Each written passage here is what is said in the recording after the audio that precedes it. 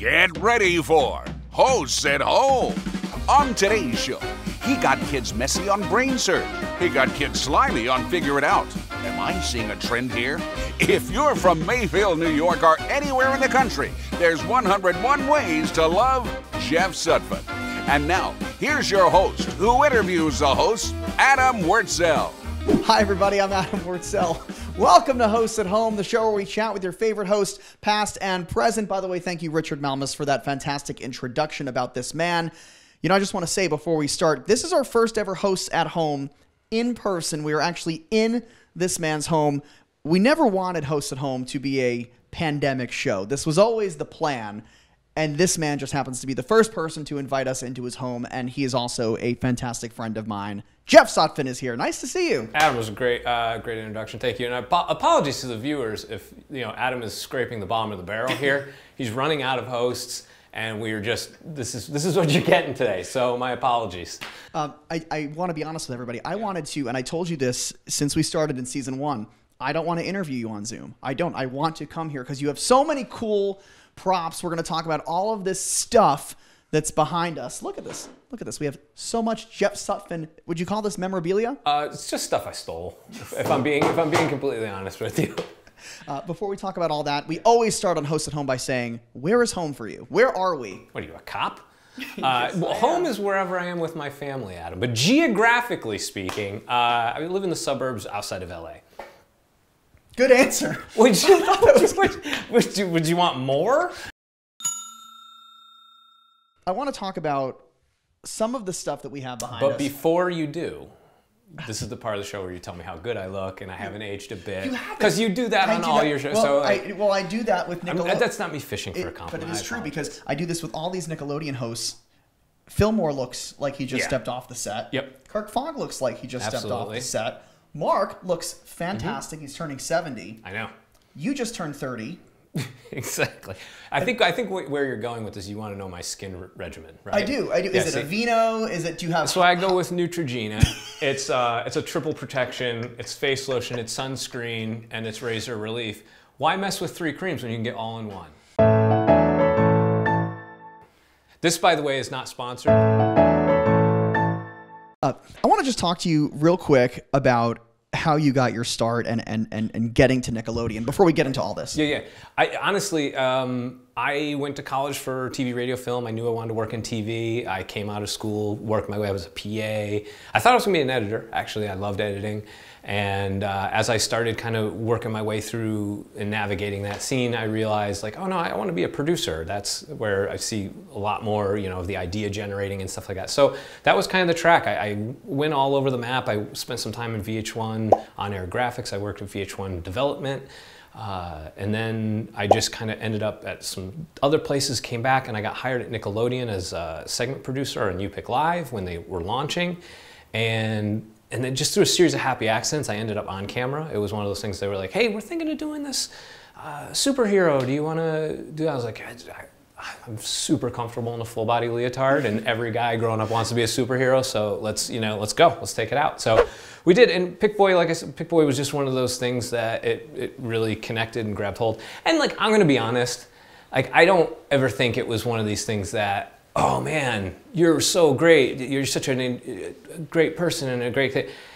Pick Boy was the guy who picked kids to win prizes. Every kid wants to win a prize, so of course I'm going to be popular because I was their route to getting something off the prize wall. So, I have fun doing it. I love doing Pick Boy, but I was always very aware that people were, the kids were trying to show me the love because they wanted to go to the prize wall. And this is, by the way, going to be a roadmap to all of these props and signs. So let's start here. I've never interviewed a president before. Well, I didn't actually make it to. Yeah, I did. This was a prop that was made of Pick Boy for President poster. This was made for a promo that we shot in 2004. It was I think the return of season 2. You Pick Live was never supposed to be more than a 10-week experiment. That's what it was like. When we were hired, it was like, it's literally just gonna be a 10-week experiment. And we're like, okay. And then it went on for over 400 episodes. But this was the prop poster that was made for that promo, Pick Boy for President 2004. This is This, my wife had made for me for our first anniversary. Who needs Superman or Wonder Woman when you can have Pick-Boy? These are just a few of the guys I've worked with. This is my crew, you know. I'll say I'm rolling about 7 or 8 deep.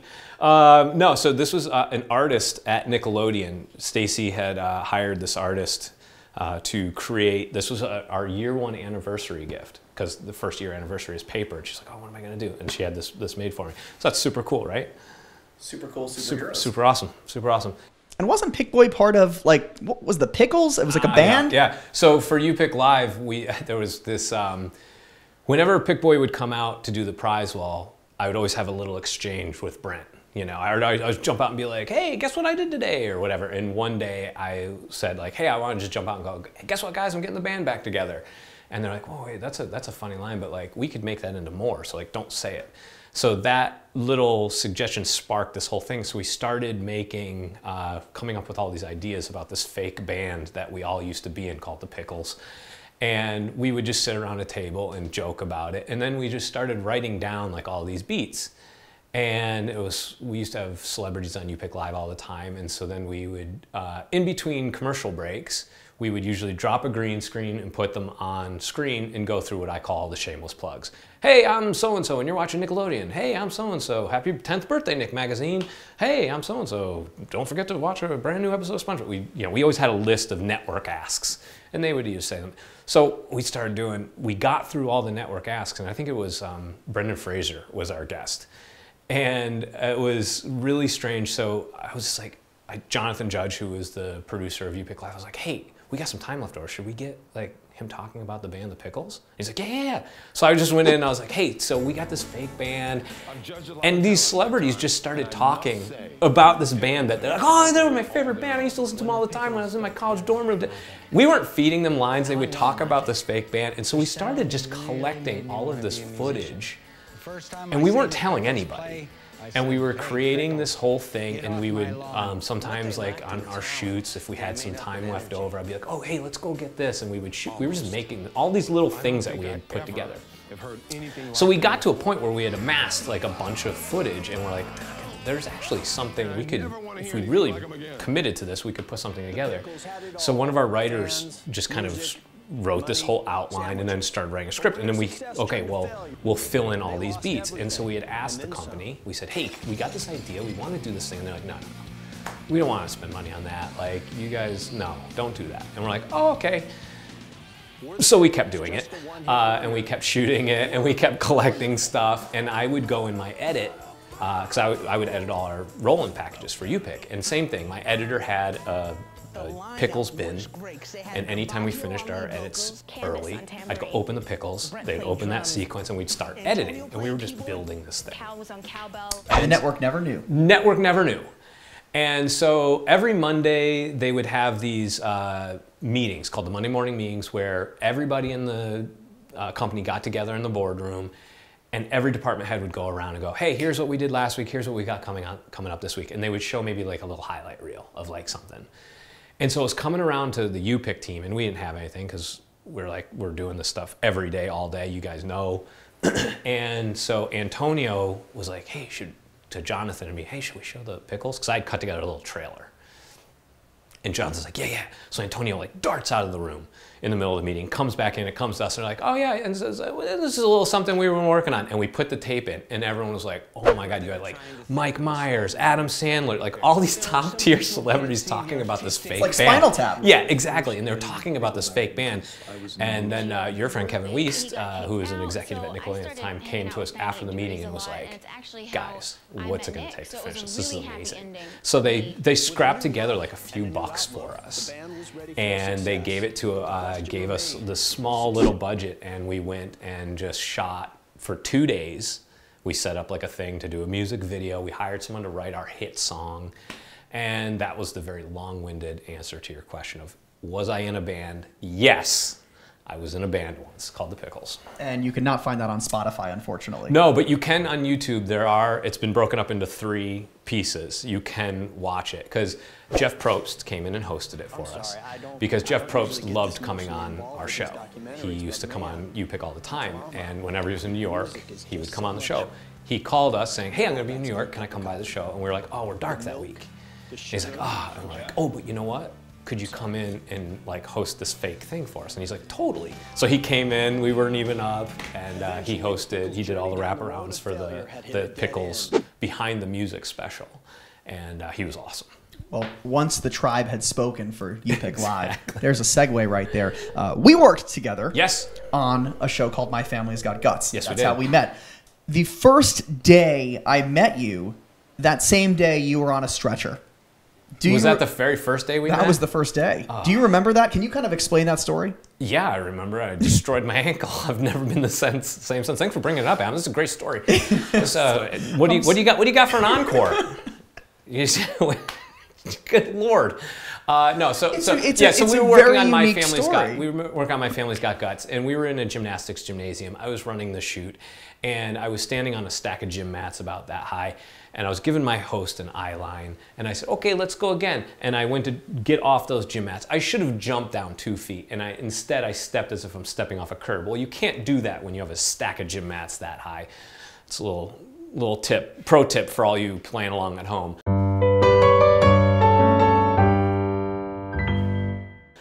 And I landed sideways on my ankle, and it completely destroyed my ankle.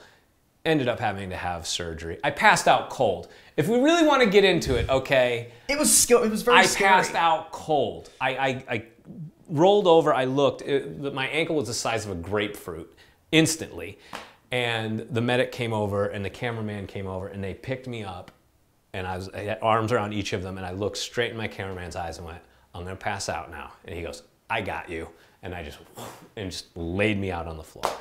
And then I woke up and they were like, all right, well, we're gonna get you into an ambulance. Now I've always wanted to ride in an ambulance, so I got to live that dream.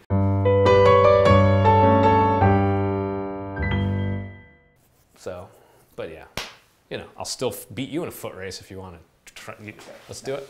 I'm just kidding. Because we don't want to exit just yet. Oh, see that? Seamless. Where is this from? This is the exit sign that hung over the Brain Drain in Brain Surge. 120 episodes of Brain Surge. Awesome show. So much fun to host. It was a great time. And one of the guests, I loved there was a season, there was a week where I remember Candace Cameron was on, and you had Larry King. Yeah, we did have Larry King. The show, but Larry didn't go down the brain drain. No. See, when I was told Larry King was on the show, it was like, this is either going to be the best idea ever or the worst idea ever. It ended up being great. It was really awesome. But it was one of those things that was like, oh, do we send him down the brain drain? They're like, do we want to be the guy, like the show that broke Larry King's hip? He ended up not wanting to go down the brain drain anyway, which was fine. His son went down. It was a family episode of Family Brain Surge. But yeah, so when we were getting ready, I don't know if you remember in round one where everyone started, everyone had their podium and it was a 2-tiered thing. So he was on the first tier. Behind him was Anthony Anderson and his son. And as we were getting into place, like I was standing there and Larry King is coming in and he like loses his step and he starts going down. I mean, like he is going down. And Anthony Anderson, cat-like reflexes, like steps out from behind his podium, catches Larry King, props him back up, and nobody saw it but me. And Anthony Anderson and I just like locked eyes, and he goes, "Yeah, you don't want that lawsuit." It was like another day for Larry King. He was just like, "Oh, yeah, like I lose my step all the time, and people catch me all the time." It was such a crazy thing. What lot did you tape Brain Surge on? Brain Surge we did, it's now currently Hollywood Center Studios, but it was Sunset Las Palmas at That's where we're taping our show. 25 words or less, please watch. Do you remember what stage number you were in? We're in stage 1, the I Love Lucy stage. No, we weren't that. That was too small for us. We shot in 2 different stages. 9 is the biggest one. 9. We were in 9 for one season. This is riveting stuff, by the way. Fans of more the show, things that will not make the cut. Fans of the show love hearing about stages that they've never been in. Yeah, I can't remember. It was 2 stages. It was like 9, and then the one that's like all the way, maybe 3. I don't know. I can't remember. So you had 2 sort of catchphrases on Brain Surge, and I want to know where it came from. And the first one, I'm going to do my impression. Oh God, here we go. Boom! I think that was just one of those things that was in the moment. That was not a conscious decision. That was just, I'm not an actor. I do a really good imitation of myself, and that's pretty much as good as it gets. So it was just kind of in the moment. I did it. That was more figured out, though, I think. I think they were both. Really? I think you did. Did well, I have, our editors are going to show right now all the times you said boom. Ready? Go.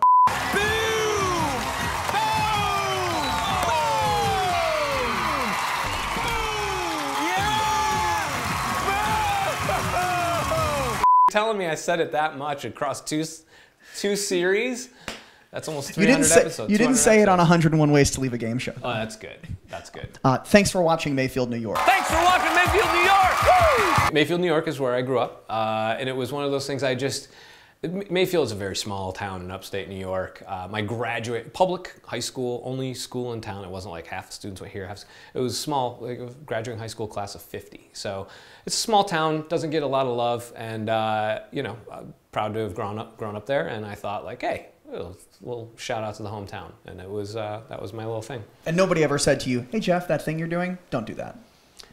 No, I think I talked with the producers beforehand too, saying like, hey, do you guys mind if after I do, you know, the scripted stuff of, hey, tune in next time when we go head to head on another episode of Brain Search, do you mind if I toss that in? They were like, no, go for it. So I did it. I think they would have told me if they didn't want it. I love that. During Brain Surge, and not many people get to say they've done this, Dick Clark, Bill Cullen, Bob Eubanks, and you hosted 2 game shows at the exact same time. You did Brain Surge and 101 Ways to Leave a Game Show. Sure. And this is a big, talk about the going from Nickelodeon to ABC, a major, major primetime show from the same producers as Wipeout, which was huge at the time. Yeah, that was big. So we finished season 3 of Brain Surge, and then 6 days later, I was shooting 101 Ways to Leave a Game Show. And that was awesome. And one of the things, I don't know if I've really shared this that much, people always ask me like, hey, when you're hosting, do you ever get nervous? And my thing was, I don't know, because like I said, I'm not an actor, I do me. And that was always my thing, like just be who you are, just trust who you are. Don't overthink things. I have a tendency to overthink things. So anyway, I was like, all right, making that jump from cable, kids TV, half hour to major network, prime time, hour-long format, huge budgets. And I remember day one, we were shooting right up the road here, and I'm standing on the edge of a lake. There's a jet boat out there that goes 120 miles an hour.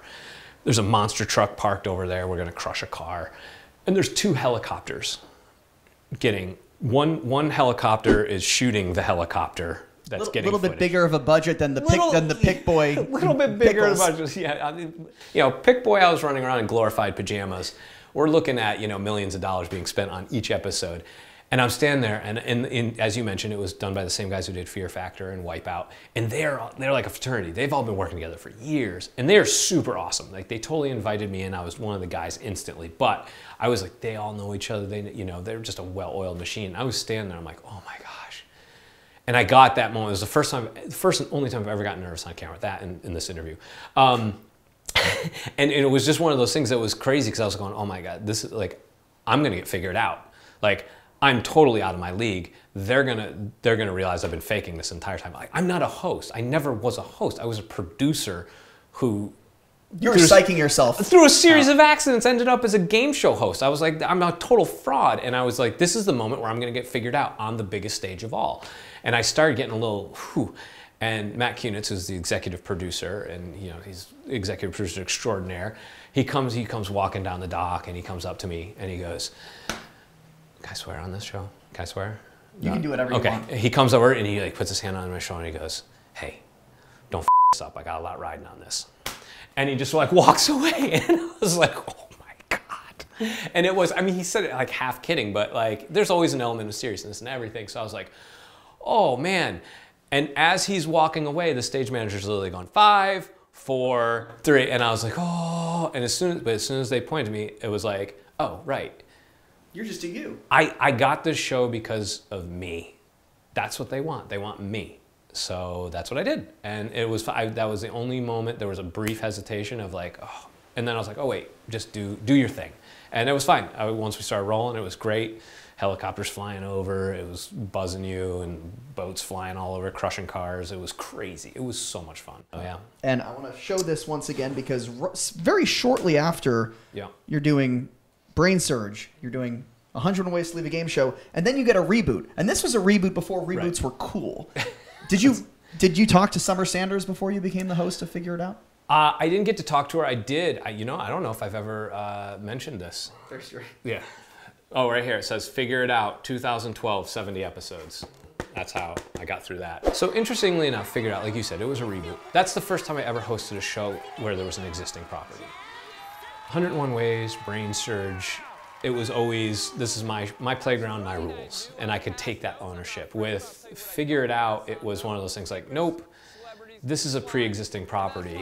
There's an established thing here. And so my approach there was, yes, still bring my brand.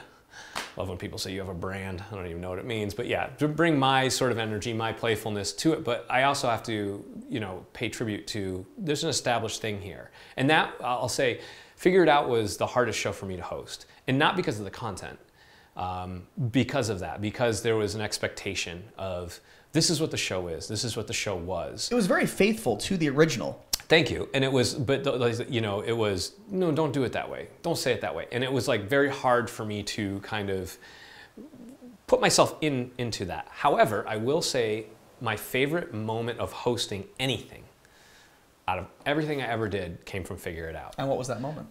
When we had this little kid named Brennan who was a circus performer. And he had figured out the secret slime action.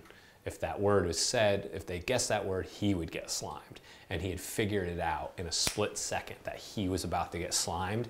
And as they pulled the trigger to slime him, he spun off his chair and dodged it and darted off. And I was like, what just happened? And because none of this was planned. And that was a big thing. I was always told, like, with Figure, like, nope, do it this way. Nope, we don't have time for that. Nope, get to this. So I was just like, and I was like, no way.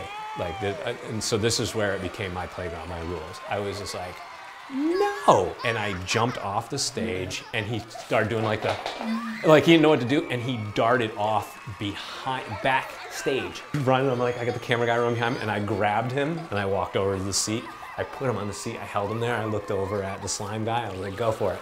And he just, boom, and just like opened the heavens on this kid. It was just, we both got hammered.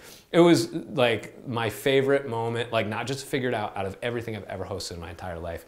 That moment, because it was so, just in the moment, it was so spontaneous. It was just like this crazy thing that it all came together. And afterwards, I was just like, if you guys cut that from the show, I swear to God, please don't cut that from the show. And they did a great job. They cut it down and made it work, and it's in the show. It was awesome.